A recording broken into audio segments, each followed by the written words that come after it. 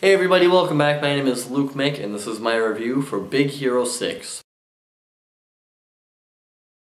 So Big Hero 6 is the new Disney animated motion picture, and this movie is about a very intelligent 14-year-old boy fighting crime with his friend Baymax, who is a robotic superhero. Now what this movie basically is about is friendship and just sort of getting along in life and dealing with tragic times, and that's pretty much what sums up Big Hero 6. There are a lot of sad things that happen in this movie to our main character, but he's always able to persevere and fight through his difficult times, and that's basically the main moral or message of this movie, and it's definitely a very positive message. Big Hero 6 is also very cute and lovable. Its main character is likable, and his sidekick Baymax, that big white plushie guy you see on the poster of this movie, is just adorable, and he's really cute and he's really funny, and he's definitely a character that audiences will love. What's not so great about this movie though is that the story is very predictable, and the drive of the villain in this movie just doesn't make sense for his character. The villain, there really can only be three people who are the bad guy in this movie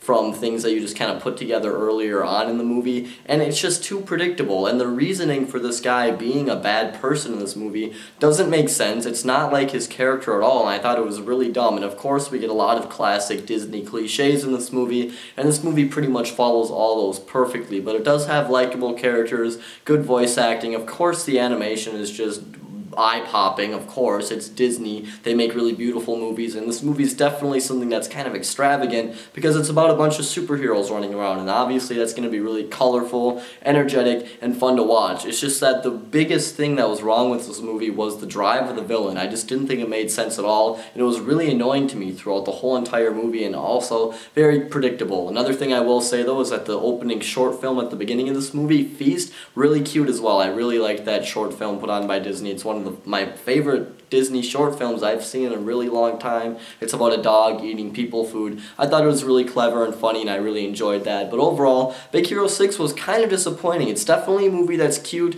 it's really fun, and it's all that, but it just had some really horrible problems with its story, and that was really, really annoying to me. So I'm going to give Big Hero 6 3.5 out of 5 stars. If you guys have kids or anything like that, then definitely go take them to Big Hero 6, because that's definitely who this movie is made for, is kids, and it's a movie that kids will really enjoy, and I thought it was alright. So this is lukemick signing off. Please subscribe, and I will talk to you guys later.